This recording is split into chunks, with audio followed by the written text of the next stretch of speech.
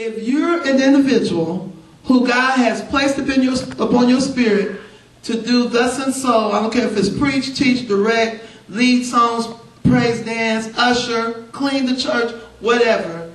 If you find yourself in a situation where you continuously, for one stupid reason after another, do not get to go forth, we do not want your hope to be deferred, because it will make your heart sick. Ask the Lord to lead you to a church that you can work out your own salvation with fear and trembling. Amen? Amen. All right. Thank you for returning.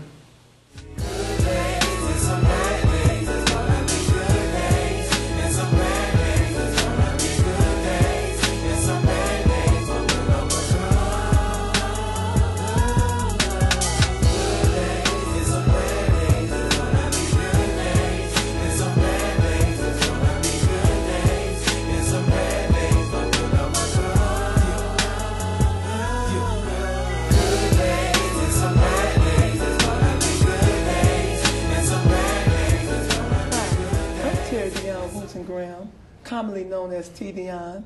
Welcome to There's Nothing Like Church Folk. Now, I wanted to illustrate to you all the effects of jealousy. And Pastor, you just, oh my God. we say at our church that Pastor got little microphones in our cars. And he's hearing our conversations because he always somehow over the pulpit say something that we've been talking about in our cars. But it's like you said, it's the Holy Spirit. Our pastor is in tune with the Holy Ghost, and I'm thankful for that. Pastor just talked about this Wednesday. Let me tell you what jealousy will do. Cain was jealous of Abel. You just talked about it. Just talked about it Wednesday. What happened? Because of that jealousy. Yeah. Say it. Y'all can say it. Killed him. You could be so jealous of a person that you'll kill him. And how about in our churches, we're kind of scared of the laws and the police. I may not just outright shoot you, Jackie, but what about killing you with my mouth? The Bible talks about that. And then you stand before the Lord and say, well, Lord, I ain't killed nobody yet, but you killed with your tongue. As far as Christ is concerned, Carolyn, that's murder. I might not be laying bleeding physical red blood, but shoot, it might as well be. Cain was jealous of Abel. That led to murder. Saul was jealous of David because Saul lost his anointing. If you don't do what God tells you after a while, don't be surprised if the anointing leaves you. Can I just put it like that, Pastor? It's okay to just put it like that. If we just get to a point, we're going to serve God on our terms. We're going to do it the way we want to do it. And at some point, if we just refuse to do how God wants to do, is it safe to say that just maybe the anointing may just leave us and go to somebody else? Is that safe to say? All right, so I don't want the anointing to leave me, DeMarcus, because I've gone through hell for this anointing. Amen. And we've all gone through hell for the anointing that's in our lives. Amen. I tell people, you don't just wake up and decide to be anointed, Carolyn. It's a high price. It's a high price to pay for the anointing. You don't just wake up and say, you know what, I'm bored today. I feel like being anointed. No, it don't happen like that, right? You look back over your lives. Y'all gone through something to be where you at now and do what you do now. All right? Amen. Amen. Come on. Joseph's brothers. Now, I kind of fault the father just a tad bit because I'm a parent. He had, 11 kids? Was 11 of them, Pastor, or 12? Okay, if you got 12 kids, if you can't afford to give all 12 of your kids a coat of many colors, it was 10? Okay, if you can't afford to give parents, I'm talking to all the parents and all those that just know about parenting, y'all know good and well, if we can't give all 10 of our kids a coat of many colors, you sure don't just give one. So Joseph, First Lady, in my opinion, was kind of set up for the brothers to hate. Now, they don't justify the brothers. But Joseph was the only one that got the coat of many colors. And what did the brothers do? Throw him in the pit. That's what jealousy will do, Pastor. My kids can tell you, and I got one of them here on camera. My cameraman, Mr. Todd, woo, woo, woo, woo. All four of my kids can tell you, Mama was the type. If she couldn't get everybody McDonald's, well, nobody get McDonald's. Or if I couldn't take that one sandwich and split it 1,000 different ways, and we always had other people's kids, and I might have 15, 20, well, you know, I work with the youth choir, we had about 26, 30, yeah, about 30 kids staying the weekend at the house. He's right. So that I could take them back and forth to choir rehearsal, or then take them back and forth to church. You used to have to make 2 or 3 trips. And about 1% of the time, the parents would give money for those kids. Usually I was coming out of pocket. So if I couldn't afford for everybody to get a cheeseburger, 99-cent cheeseburger, well, nobody get a cheeseburger. But jealousy, this is what jealousy will do. Cain was jealous enough to kill Abel. Saul attempted to kill David, even though David had a couple opportunities twice. Didn't need to kill Saul, but he didn't. Joseph's brother was so jealous of Joseph that they threw him in the pit. And then what about the chief officers to deal with Daniel? These top men, look, here we go, leadership. And I'm going to be dealing with leadership in just a moment. I'm hard on leadership. Because I'm going to be honest with y'all, the lay people usually, and what I mean by lay people, people that are just not necessarily in leadership. You come to church, you regular member, but you're just not necessarily in leadership, but you're a member of the church. Usually about the most stuff that goes on among lay people is jealousy. But the hell and the crap and the mess usually is among the leadership. Amen. Wow. It's among the leadership. So we got the chief officers. All these that were high up there, right up under King Darius, I believe. Up there with Daniel.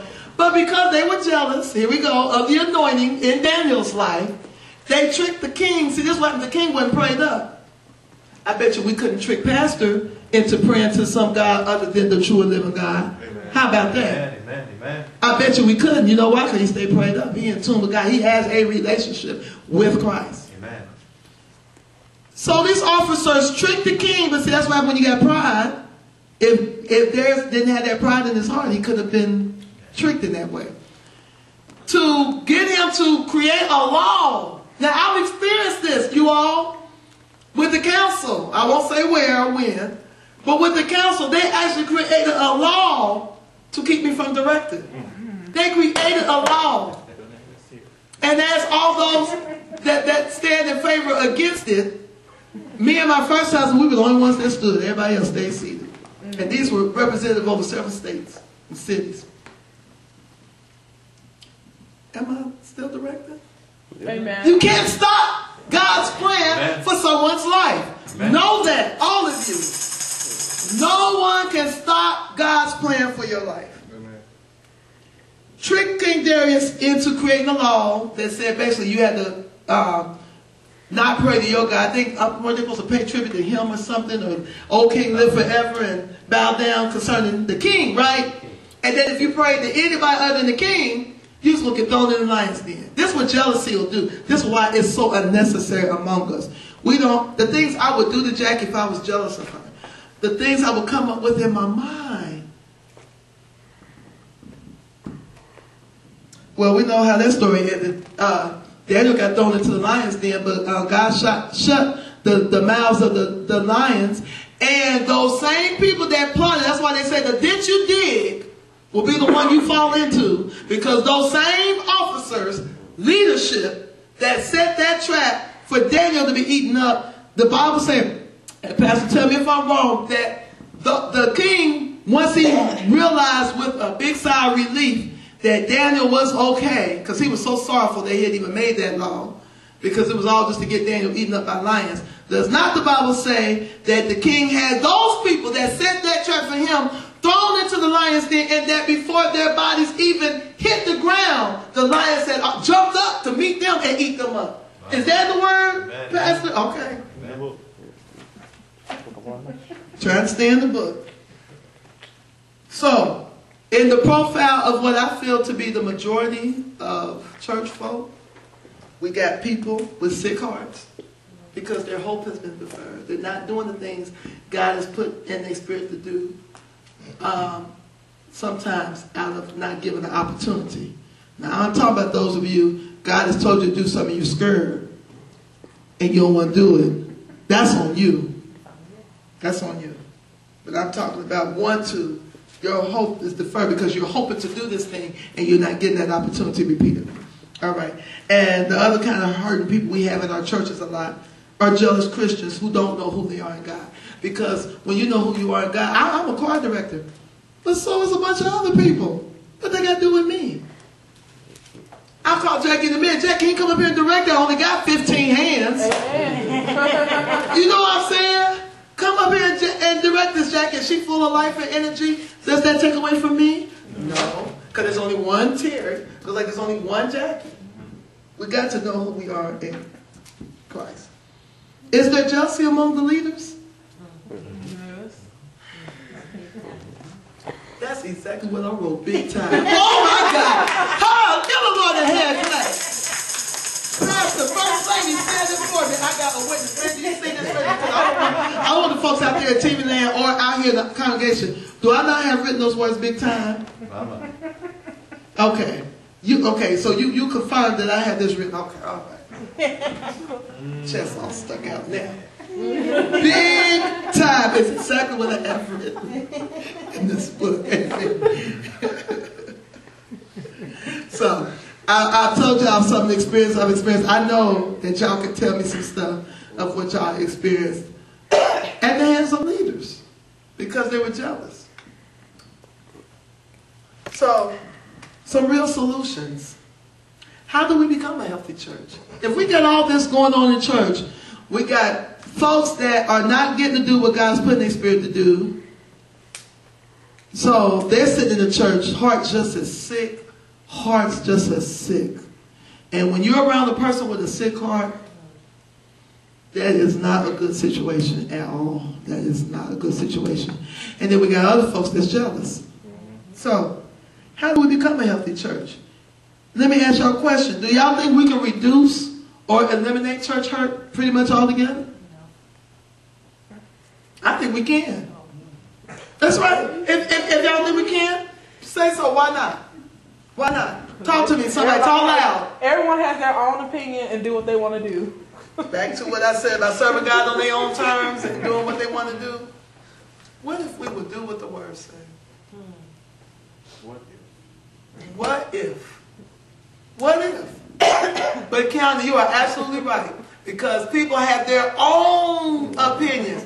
Pastor, which is usually not based on the word of God, it's based on their experiences and based on what they think and what they see and what they feel. And y'all, what I'm learning to do even as a preacher, I'm learning to get into agreement with God. Amen. And let my opinion match what he say. And not just Terry's opinion, just because Terry thinks she knows something. Who cares about that? Who cares?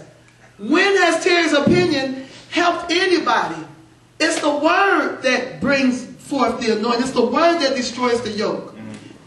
Terry ain't died on the cross for nobody. And if someone come my direction with a cross and a hammer and some nails, I'm going to hit them. Yes, I said on TV. I'm going to hit you upside the head with that hammer. And I'm not dying on the cross for nobody. And I'm not even qualified to. Amen? Amen? So, since we've established, Pastor, that ain't none of us going to die for no one, why don't we go with the word of the one that actually did die? Amen. And if we would do things like that, I think we can pretty much reduce, if not eliminate altogether, church hurt. I really believe it. I really believe that.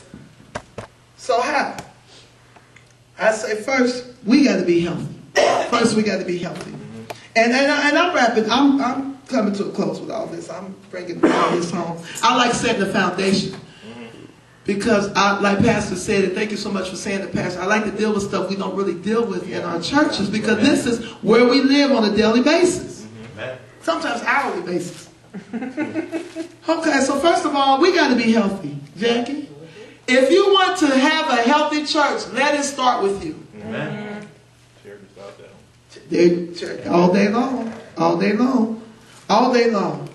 So let me give you 3 examples of how to correct the wrong thinking and have a right thinking. Let's say, for example, someone hurts your feelings. Okay, I got all kinds of scripture. Pastor, we do not have the time. We'll not do it this conference. go into all this scripture, but those of you, when you have an opportunity, and you can at least turn with me to 1 Corinthians chapter 13.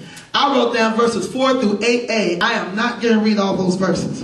And you can also look at 1 Corinthians chapter 12, verses 4 through 27. And I'm not going to read all those verses either. But turn with me just for a moment so I can hit and miss some of those. Because I want to make sure you have word. I want to make sure you have word. So that when you turn this show off and you have to deal with someone hurting your feelings, you know what to do. 1 Corinthians chapter 13. Hit and miss, hit and miss, hit and miss, hit and miss. First of all, it talks about the type of love we need to have for one another. First of all, Pastor, it's time for us to grow up. Amen. Well, she didn't look at me today, so I ain't going to church for the next 3 weeks. Grow up. Mary, please do the same for grow up. Grow up, yeah. We got to grow up. Yeah. We've been on milk. Some have been in church 20 and 30 years, and we ain't got off the milk yet. We are still Similac and Infamil. DeMarcus, we can't even eat our own greens and beans and meat. We're still on Infamil and Similac. Been in church 20 and 30 years. This is what I'm talking about. The majority of us in the body of Christ know of God but don't know him. We're still on milk. God forbid should someone look at us wrong, say the wrong thing to us, we are done. It's a wrap, Jackie. It's a wrap. It's a wrap. Love is kind. It's not jealous. You know? It's not easily provoked. We got to be the kind of Christians that learn not to be so. And I'm talking to me, y'all. I'm looking right in the camera. I'm looking at me. Not so easily offended. Love is not so easily offended.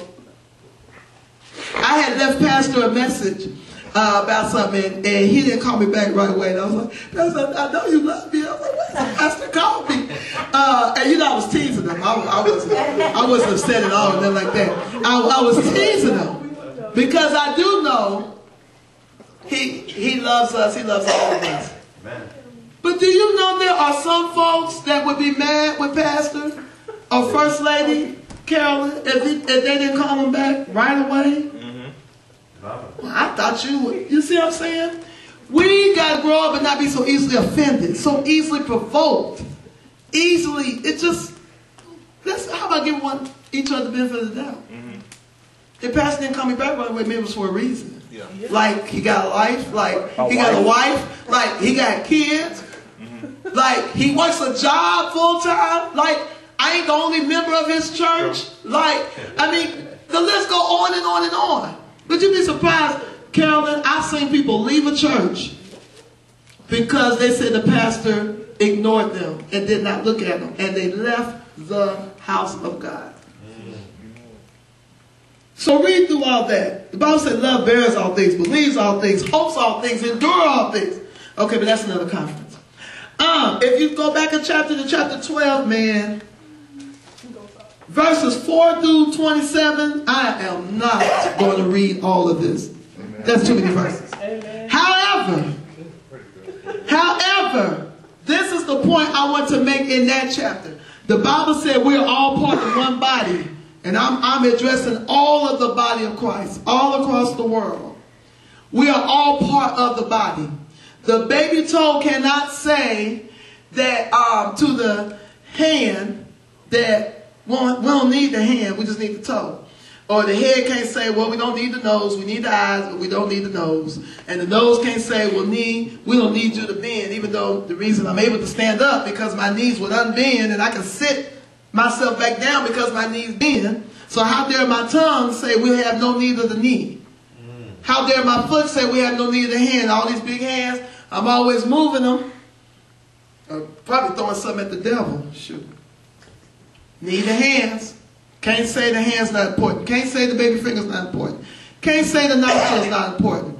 What am I saying? We are all part of the body of Christ. We are all important. If God took the time to make us, that automatically set the bar that we're important.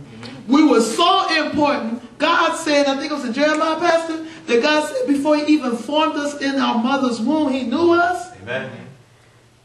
So how dare Kiana think that I'm not as important as her, or I think she's not as important as me, or I think First Lady is not as important as me, or First Lady think Mary is not as important as her. You know, Mary think Carolyn is not as important.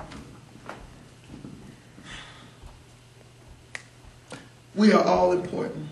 So, if you hurt someone's feelings, the Bible says, if you even think you hurt someone's feelings, the Bible says before you even go to the altar, you go to the altar and you remember that you got an ought against somebody, or that somebody has an ought against you, or if you think they got an ought against you, leave your gift at the altar. In other words, don't bother praying. Go get it right with that person.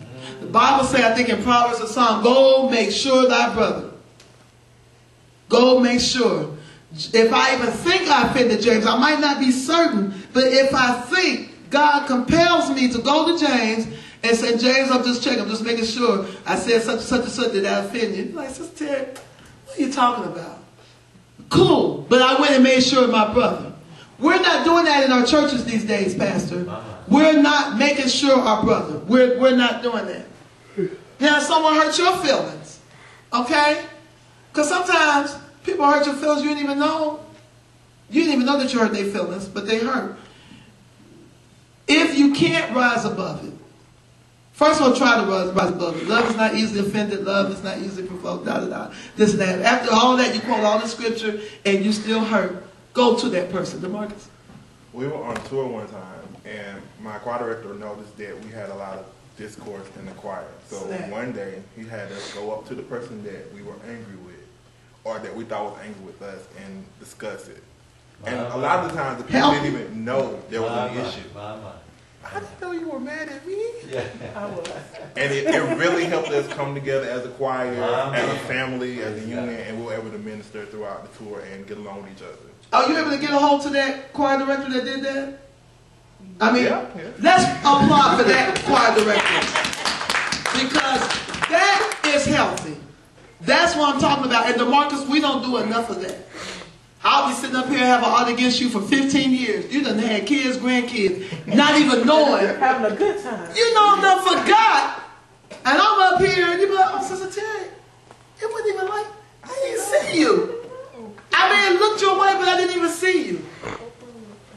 This is what we need to do, Pastor. We want to be a healthy church.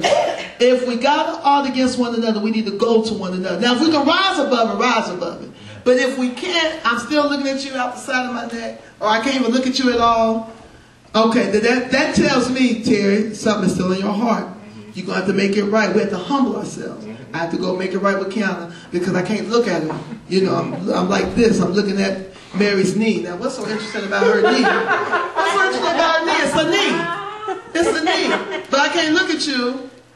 So that means something's in my heart. I can't look at you. Okay? We got to do what the scriptures say and go to that person. Not send out a dissertation to the entire church.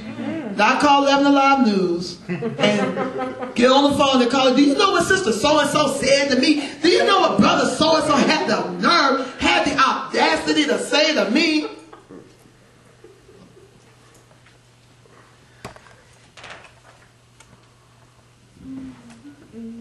Another way to make sure that we remain a healthy church and be a healthy church. You can't feel superior to people. There are no big eyes or little U's. And for those that might feel that you're better than someone else, I'm talking to you out of TV land because ain't nobody here that think they're better than anybody.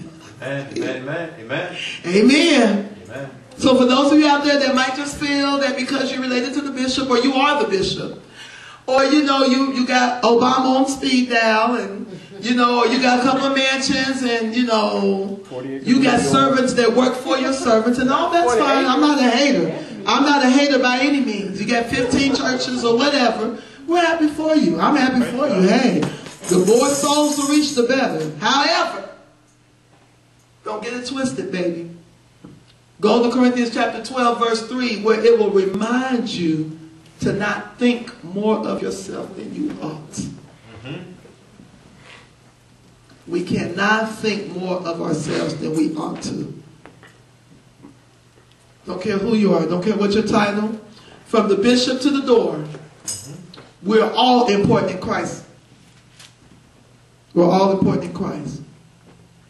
So this is another way to stay healthy. Have a healthy church. Know that you want to be the brother of low degree who rejoice in that he's exalted. Now, it might be the other end of the spectrum. You got folks that feel inferior to everyone else. Baby, that's not right either. Amen. All you got to do is go to Psalms chapter 139, verse 14, where the Bible tells you that you're fearfully and wonderfully made. And if you go further in the scripture, you can go all the way to Acts chapter 10, verse 34, where God reminds you that he is no respecter of persons. Amen. So, Pastor, what I'm finding is we got to agree with what God says about us. Don't walk around with your head hung down. I'm nobody because I don't direct the choir, because I don't preach, or because I don't pastor, or because I don't teach, or all I do is pick up the lid off the floor. All I do is sing, or all I do is... There is no such thing as all you do. We do all things to the glory of God. Amen. All things. I don't care if the only work you do, the only thing you were called to do is to pick the lid up right in this middle aisle. Do it with a great attitude to the glory of God. Amen. And Pastor, what will God say? Well done. Well done. Thou good. Amen. Amen. Amen. So we don't need, amen? So we don't need to walk around feeling inferior to one another. We don't need to do that. Because that also, Pastor, produces jealousy. Maybe God didn't call you to sing like that. So don't be jealous of the one that can sing. I can sing, but I am not a soloist at all. So you know what I do? I call on people who are. Right, Pastor? I call on people who are, Jackie. Do I need to feel inferior to them? No. We all got our part in the body of Christ. I don't care if I'm just the elbow. I'm going to be the best doggone elbow I can be in Jesus' name. Amen? Amen. So, in helping your church to be a healthy church, first of all, be healthy yourself. And I got to, and we're almost done. I want to wrap this up, but I got to use Jackie as an example. Let me give y'all an example of a healthy situation. Amen. But let me show you how this really could have went a whole nother way, which is the way, Pastor, it usually go in our churches. Amen. Okay, now y'all know.